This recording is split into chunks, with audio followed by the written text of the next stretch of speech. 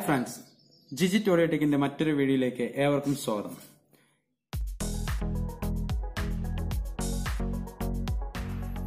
ഇന്ന് നമ്മൾ ഈ വീഡിയോയിൽ പറയാൻ പോകുന്നത് ഒരു സ്റ്റീരിയോ ആംപ്ലിഫയറിനെ കുറിച്ചാണ്.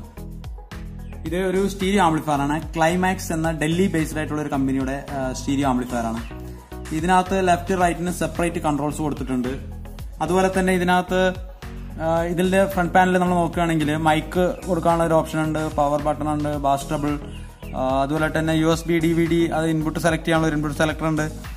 പിന്നെ ബ്ലൂടൂത്ത് ഒക്കെ ഉള്ള ഒരു മീഡിയ പ്ലെയർ ഉണ്ട്, മ്യൂസിക് പ്ലെയർ. അപ്പൊ ഇത്രയാണ് ഈ ആംപ്ലിഫയർ നമുക്ക് ഫിസിക്കലി നോക്കുമ്പോൾ കാണുന്നത്. പക്ഷേ ഈ ആംപ്ലിഫയർ എന്തുകൊണ്ടാണ് ഞാനിത് ഈ ഒരു വീഡിയോ ചെയ്യാൻ ഉദ്ദേശിക്കുന്നത്, ഇതെന്തുകൊണ്ടാണ് ഇതിനെ കുറിച്ച് ഞാൻ ഇത്ര ഒരു പ്രത്യേകത എന്ന് പറഞ്ഞാൽ ഇതിന്റെ പുറകിലാണ് ഇതിന്റെ പ്രത്യേകത കിടക്കുന്നത്.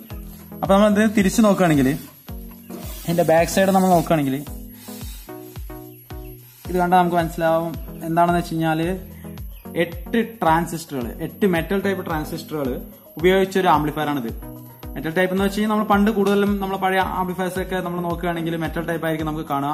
2N3055 എന്ന ട്രാൻസിസ്റ്റർ ഉപയോഗിച്ചുകൊണ്ട് നിർമ്മിച്ച ഒരു ആംപ്ലിഫയർ ആണിത്.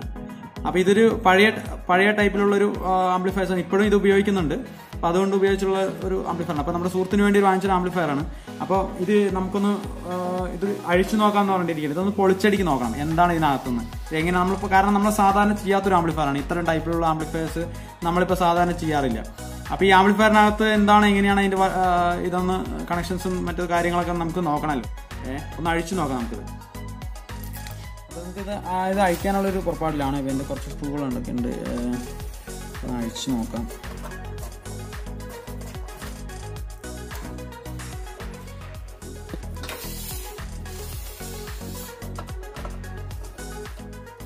ഇതിനൊരു റിവ്യൂ എന്നുള്ള രീതിയിൽ അത് അഴിച്ച് ഇതിന്റെ വർക്കിങ്ങും മറ്റുള്ള കാര്യങ്ങളൊക്കെ നമുക്ക് നോക്കാം.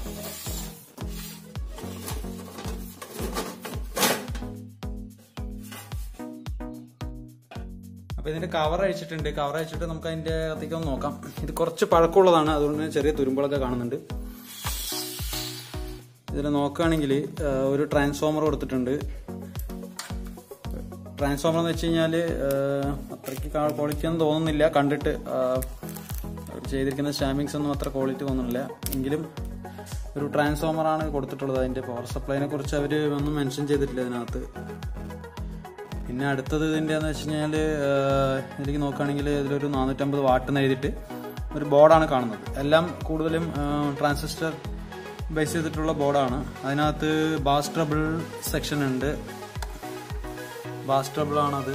ബാസ് ട്രബിൾ എല്ലാം തന്നെ അവർ ട്രാൻസിസ്റ്റർ വെച്ചിട്ടാണ് ഇത് ചെയ്തിട്ടുള്ളത്. അപ്പോൾ ലെഫ്റ്റിൻ്റെയും റൈറ്റിൻ്റെയും ബാസ് ട്രബിൾ സെപ്പറേറ്റ് കൊടുത്തിട്ടുണ്ട്.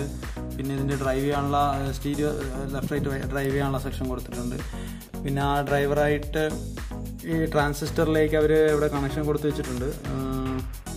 ഇവിടെ 4 ട്രാൻസിസ്റ്റർ കൊടുത്തിട്ടുണ്ട്. ഇവിടെ നിന്ന് അതുപോലെ തന്നെ 4 ട്രാൻസിസ്റ്റർ പാരലൽ ചെയ്തിട്ടാണ് കൊടുത്തിട്ടുള്ളത്. പിന്നെ അത്രയ്ക്ക് നീറ്റായിട്ടുള്ളൊരു കണക്ഷനാണെന്ന് പറയാൻ പറ്റില്ല.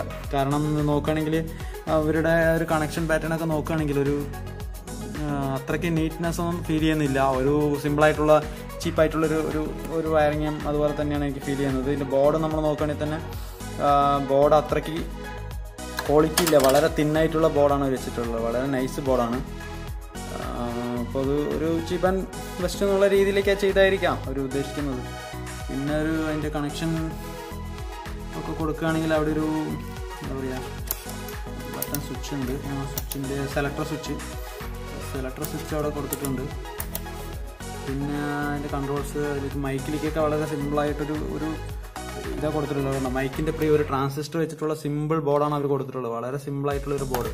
അതായത് ഒറ്റ ട്രാൻസിസ്റ്റർ ഉപയോഗിച്ച് ഒരു പ്രിയാംപ് സെക്ഷൻ ചെയ്തിട്ട് അതങ്ങനെ ബോർഡിലേക്ക് കൊടുത്തിരിക്കുകയാണ് ചെയ്തിരിക്കുന്നത്. വളരെ സിമ്പിളായിട്ടുള്ളതാണ്. അപ്പോൾ അത്രയ്ക്കുള്ള നമുക്ക് ഇതിന് ഔട്ട്പുട്ട് പ്രതീക്ഷിക്കാൻ പറ്റുള്ളൂ. പിന്നെ ഈ ട്രാൻസിസ്റ്ററിന്റെ പെർഫോമൻസ് എങ്ങനെയാണ് നമുക്ക് അറിയില്ല. ഞാൻ അധികം ഉപയോഗിച്ചിട്ടില്ല. നമുക്കൊന്ന് ടെസ്റ്റ് ചെയ്ത് നോക്കാം. ഇതൊന്ന് ബോക്സ് നമ്മുടെ സ്പീക്കർ ഒന്ന് കണക്ട് ചെയ്തിട്ട് ഇതൊന്ന് വർക്ക് ചെയ്യിപ്പിച്ച് നോക്കാം ഇതിന്റെ ഒരു പെർഫോമൻസ് എങ്ങനെയുണ്ടെന്ന്.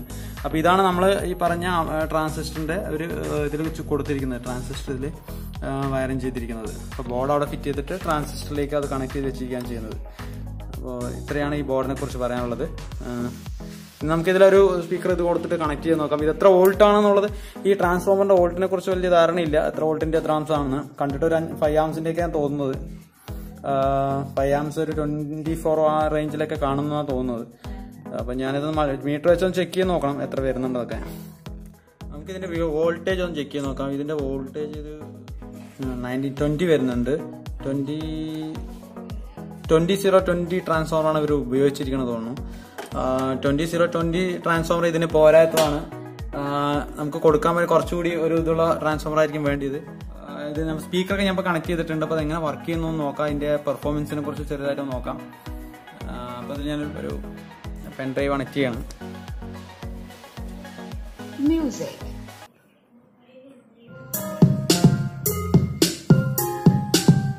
അപ്പൊ ഞാൻ കുറഞ്ഞ വോളിയാണ് ഇതിനകത്ത് വെച്ചിട്ടുള്ളത്.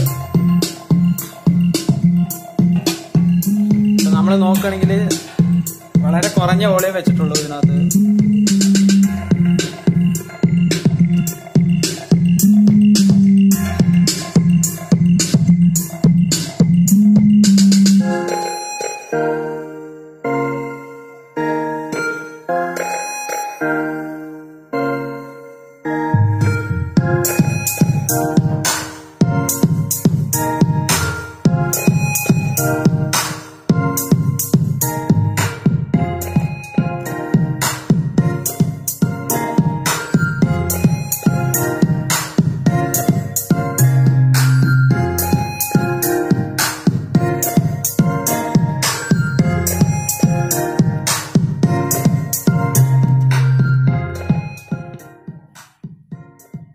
ഇതിൽ നോക്കണേ എന്താ വെച്ച് കഴിഞ്ഞാൽ ഇതിനകത്ത് നല്ല വോളിയം കൂടുതൽ കിട്ടുന്ന ഒരു ശബ്ദമാണ് വരുന്നത്. അതായത് ഒരു മിഡിനൊക്കെ കൂടുതൽ ഇമ്പോർട്ടൻസ് ഇതിന് ഈ ആംപ്ലിഫയറിനുണ്ട്. ബാസ് കിട്ടുന്നുണ്ടെങ്കിലും ഒരു പഞ്ചിങ് അത്ര പോരാന്നൊരു തോന്നലുണ്ട്.